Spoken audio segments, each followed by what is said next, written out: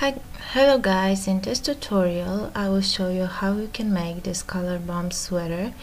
It's entirely made with leftover yarn, so I hope you'll enjoy it. I used leftover yarn, like 3 strands of yarn held together.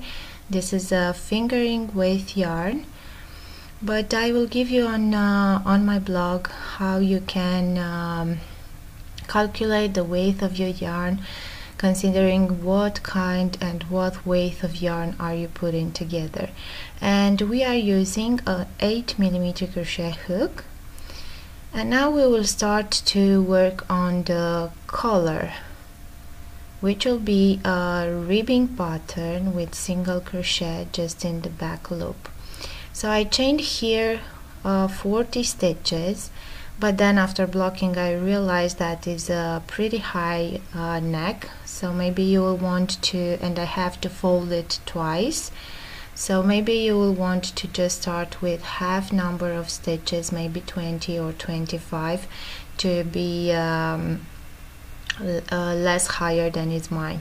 But I like it this way. I have to fold it twice, which I don't mind. So in case you like the thing, this idea of folding the neck twice, the collar, then you can start with 40 stitches. If not, just start with less number of stitches to have a proper height of your collar. Then to start the first row, you just have to chain 1 and then single crochet into each stitch to the end of the row. I finished the first row. Now chain 1 and turn. And now we will start to work into first stitch, but the first stitch will be a regular single crochet, the same as the last stitch, and then you will start to work a single crochet just in the back loop of your work. This will create this ribbing effect, and it will look like nice in the end. And you will have to repeat this row. So every time start working with a regular single crochet in the first stitch. Now we are finishing the row also with a regular single crochet, and in the rest of the stitches we are working back loop single crochet. And now I will repeat this row until we have 42 rows in total, or you have the desired width of your collar. Okay, I finished all 42 rows. This might look a little bit narrower at this point, but believe me that after blocking it will stretch pretty much, so it's a perfect width for the collar. And now we have to join these sides here to have basically a tube. And we won't stitch together with the needle, we will just slip stitch into each stitch that we have.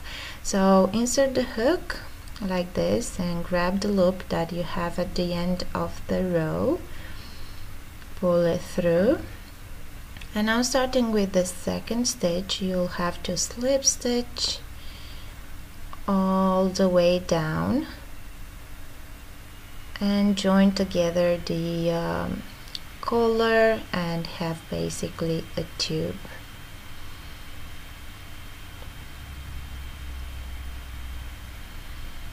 Just make sure that you are going with the hook through the loops of both sides to just join them together, and you'll have to continue like this to the end of the row. Now we will have to switch to white to change the color with white, and we will start to work basically the first row of our sweater. If you want to see all the colors that I'm using along the sweater, you will find on the blog sketch, a diagram with all the color that I've used. Of course that these are just as guidance, because you can use any colors that you want. We are going to make this first row without increasing and anything, just working the first row of our sweater, and we will work 1 double crochet into each stitch. And basically a stitch is it's a side row single crochet, so you have to find your stitches, not to work too many. So first I want to make 1 double crochet into the first row here, side row, and then I will go here. Basically I'm working in the this bump, so in that ribbing, and then in the stitch that is next to that bump, and continuing like this to the end of the round. And you should end up with 42 stitches, the same number of stitches as the number of rows that you worked on the collar. Okay, so I'm done with the first row. Now we can start working on our yoke, and I will start using the blue. So basically when I made my balls of yarn, I just started looking in my stash and trying to find some similar colors, like light blue with blue or orange with yellow, and just combine them like this. Now we have to use some stitch marker to mark the number of stitches for each side, and you will have 13 stitches for the front and back and 6 stitches for the sleeves. And of course that you will end up with having 4 more stitches, which will be the increases stitches, the stitches where we will increase. So after placing the stitch marker, I will use the stitch markers only for the first row, for the first round, because after that you'll see that it's pretty visible where the increases will be made. And now we are starting the round where our yarn is, and I will switch to blue.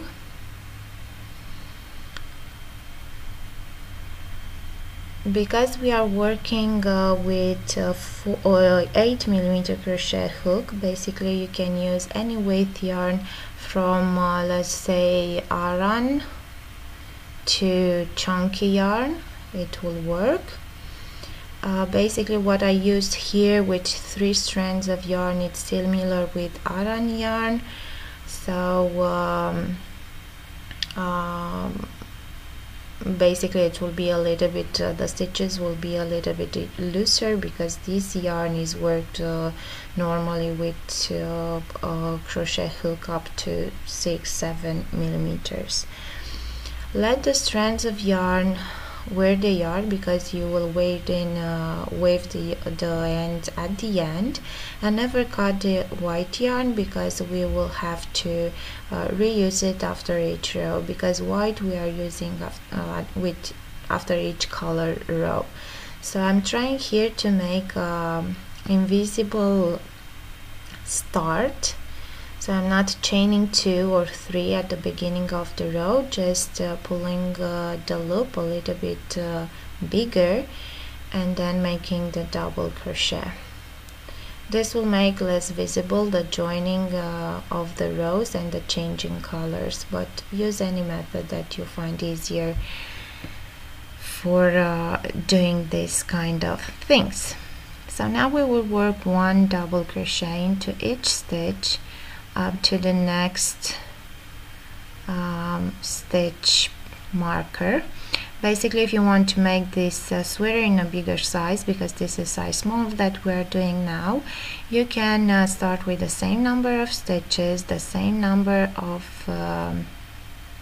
stitches for the collar, so the rows for the collar, only that you will make more rows for the yoke. Now in the stitch where we have placed the stitch marker, we will do 3 double crochet, and then place a stitch marker into the second one to know where you'll have to make the increase on the next row. And proceed the same with every corner, every stitch marker. So just make 1 double crochet into each stitch, and in the marked stitch make 3 double crochet and mark the second stitch of those 3.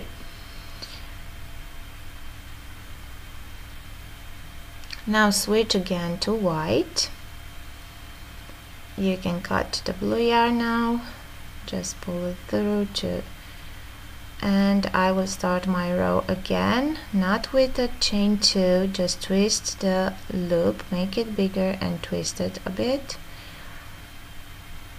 and then make a double crochet into the same stitch. And we will continue with 1 double crochet into each stitch until the marked stitch, and in the marked stitch we will do the increase again, but we will do something to have a bit of texture on those raglan lines.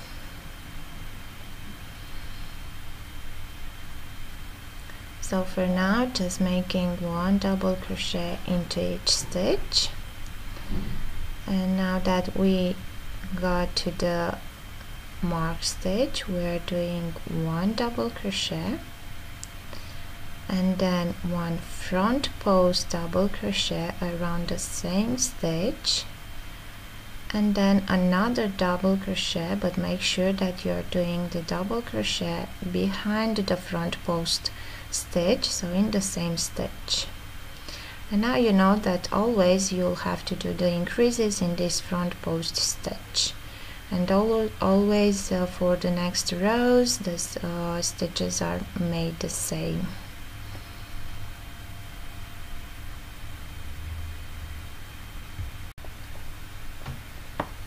And we will continue like this. Now we are working the stitches for the sleeve.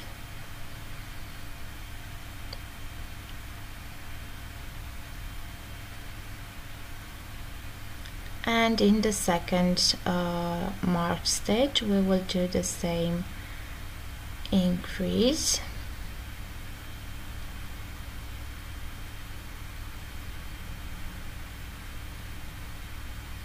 So I'm doing 1 double crochet, 1 front post double crochet, and then 1 double crochet into the same stitch. And continue like this to the end of the row, making the same increases. And then I just switch to other color, and I will repeat basically the previous row. So you'll have to alternate one color after every white color. So you will have a white row, then a colored row, a white row, and a colored row, and you will have to work like this the entire sweater. But for the yoke you'll have to keep the increases in the front post stitch that you have, making always 1 double crochet, 1 front post double crochet, and another double crochet into the same front post double crochet of the previous row. And you'll have to repeat like this until you have in total, for size small, you have in total 14 rows, counting from the first white row until the end of the row. And after finishing the yoke, we will meet again just to see how we are dividing the yoke into sleeves and body, and how we will continue from there. Okay, I finished the yoke, the 14 rows that we have to work for the yoke. My last round is a color round, so I will do the separating round in white. So I already changed to white, and now let's see how we will divide the yoke into sleeves and body.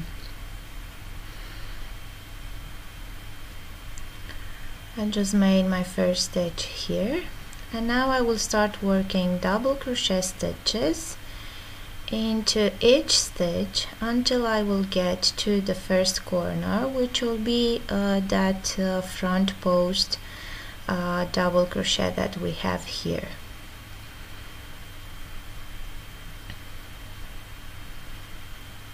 So now just double crochet into each stitch.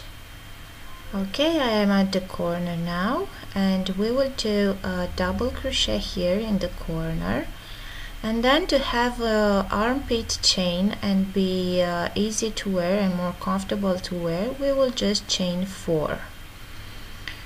Because this is an oversized sweater, already we have enough width for the bust, so it's enough. And then just skip the stitches for the sleeves and go into the next front post double crochet and make 1 double crochet. And now we will do double crochet stitches into each stitch to the next front post stitch.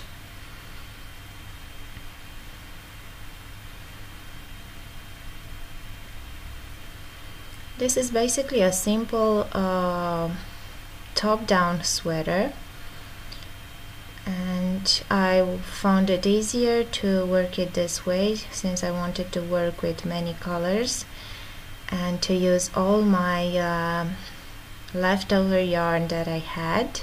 Well, I still had some, but maybe I will do something else. So now we are at the front post stitch, and we are repeating the same thing as for the other sleeve. So make 1 double crochet, then chain 4, skip the stitches for the sleeve, and then make 1 double crochet into the next, make 1 double crochet into the next front post stitch.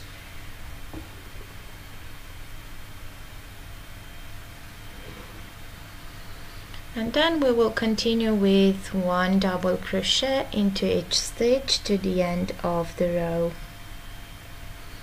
all round.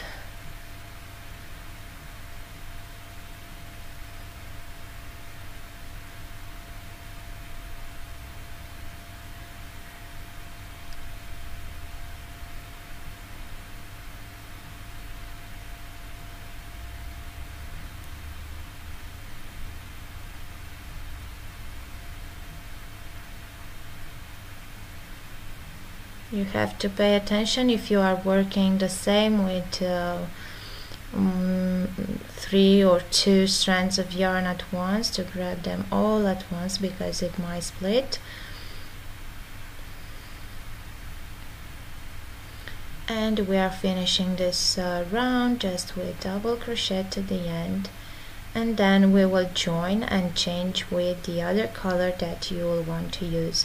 Again, I will say it again, the colors that I used, maybe you will find some closer colors to your yarn stash to use. Maybe you like the colorway and you want to use them the same. You will find all the colors that I use, well, main color like blue, green, yellow, orange, and so on, in the written pattern. And also I will give you the yardage for the each color that I used. So you will have some yard amount for blue, for white, for yellow, and so on. So you'll know if you want to use same number of colors, how much yarn you'll need for each color that you will want to use. And of course, if you want to use only 2 colors or so, then you can calculate how much yarn you will need. Now we will just have to double crochet into each stitch for the body section of the sweater. I made waist length, and I made in total 8 rows. Okay, I already finished the body of the sweater and also did 1 sleeve, but I will show you right away how to work the sleeve as well. So as I said, I worked 8 rows in total, And now we will have to add a ribbing for the body of the sweater. As I said before, if you want to make it longer, this sweater to be longer, then you can work more rows on your body. I'm using this color for the ribbing, and I will use a 6mm crochet hook this time, because I want that the ribbing to be narrower than the body of the sweater. And you will see that we will also do some decreasing while we are working on the ribbing. So we are just joining the other color of yarn. Now the ribbing, you can do it as wide as you want. I will just chain 8. So in total my ribbing will have 7 stitches, like so. And now I will start with the second stitch and do 1 single crochet into each stitch until I will get at the end of the this chain that I made for ribbing.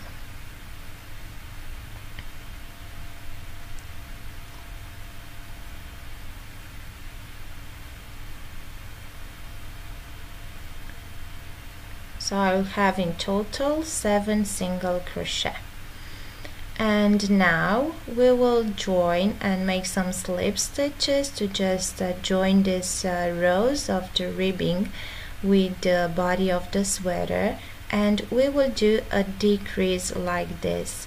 So instead of slip stitch just in the first stitch, you are slip stitch into insert the hook into the first, then into the next one, and the first loop you are pulling it through all the loops that you have on the hook, and then turn your work and make single crochet just in the back loop of each stitch.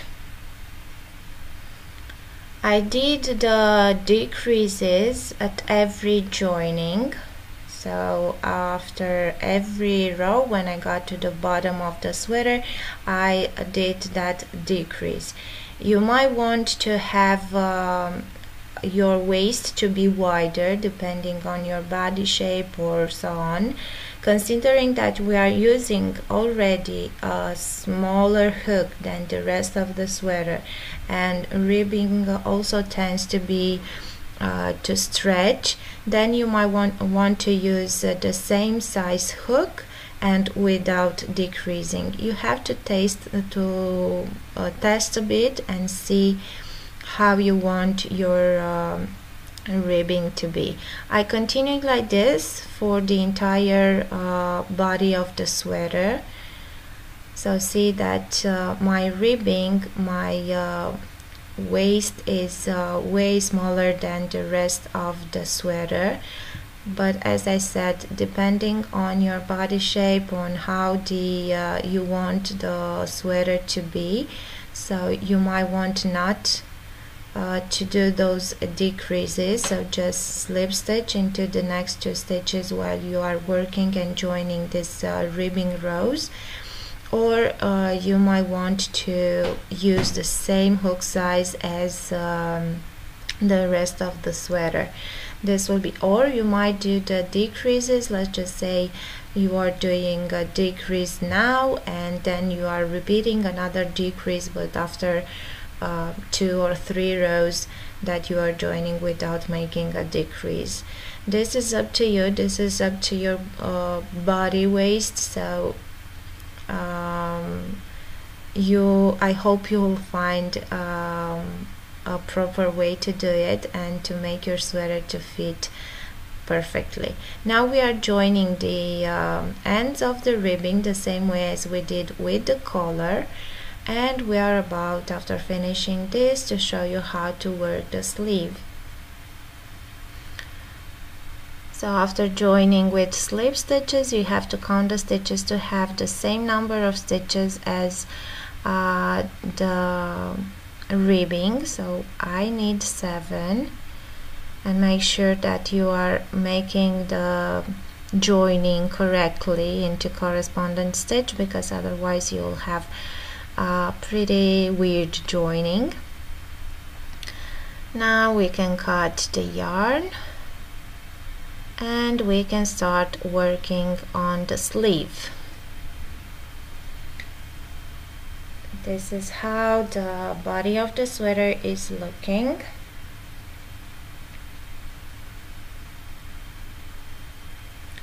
And we will meet again to work the sleeves.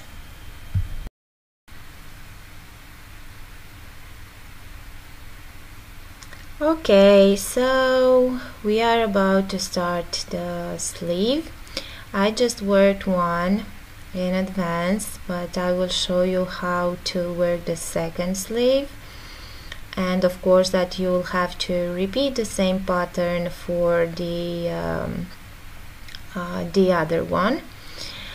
So I am joining the white yarn because my last round of the yoke was a blue round, so now I have to make it with the white, and I'm rejoining yarn here at the in a middle stitch of the armpit.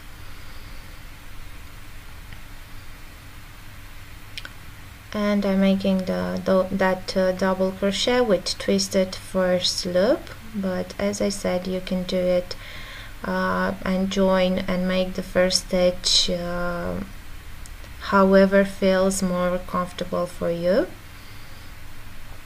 I just see this kind of starting the row and changing color being less visible than with normal joining with a slip stitch. But you can use any method that you find more useful or more simple, or exactly how you prefer to work this kind of rounds. Now here on the side of this double crochet, I won't do 2 stitches because I don't want to increase. So basically I will do a decrease with the other stitch, which will be basically this corner stitch that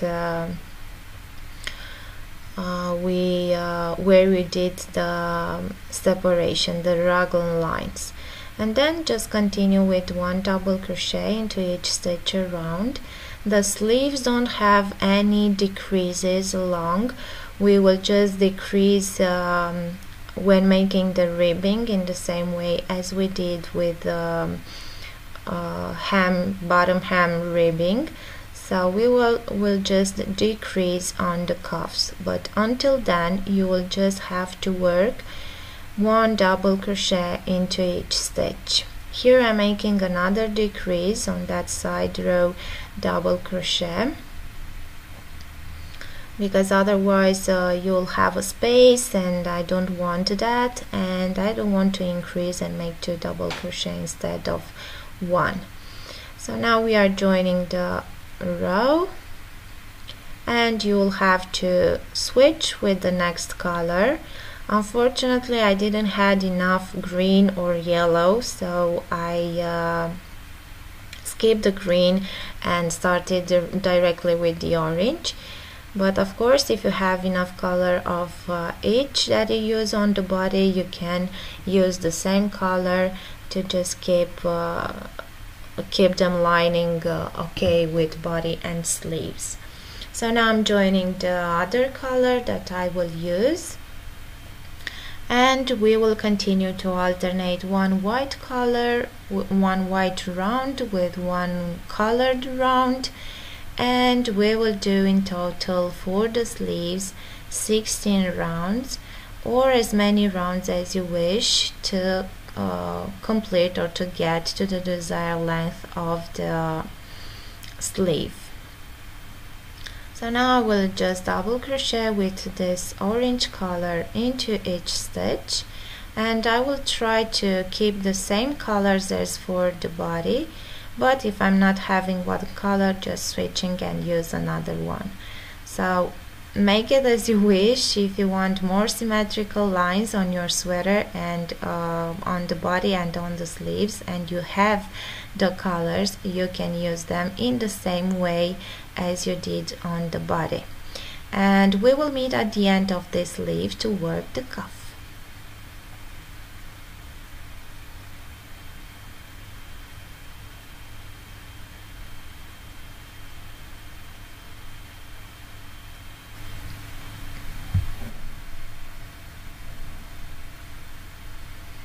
Okay, so I finished the sleeve, and now we will do the cuff ribbing, which will be in the same manner as we worked the bottom hem ribbing, but this time I'm using the pink color because I had some and I wanted to use it. The same, you can do the cuffs and bottom hem ribbing in the same colors. You will have to play with what you have and make a beautiful color bomb sweater. So the same way as we did with the bottom hem ribbing, we are rejoining the yarn and using the 6mm crochet hook, and we will start the chain 8.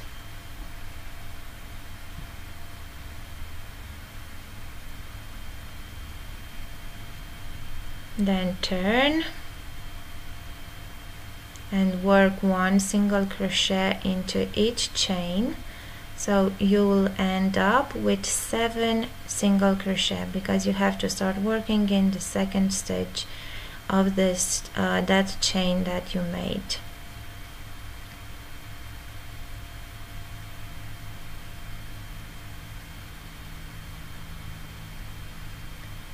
And the same at the end, we will do the joining with the sleeve stitches, and we will do those decreases in the same way as we did on the bottom hem. So I'm inserting the hook once, twice in the next stitch and pulling the loop through the other 2, and then another slip stitch and turn.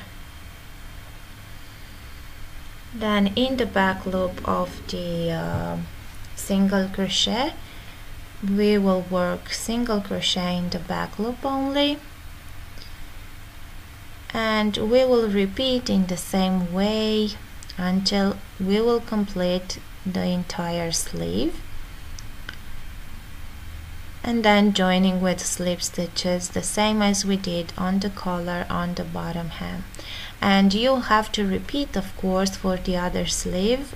I already worked on the second one, but if you are at the first one, and probably you are so, you'll just have to repeat. And basically this was it. I really hope you enjoyed this tutorial, and I can't wait to see your color bomb sweater. Thanks for watching and see you next time.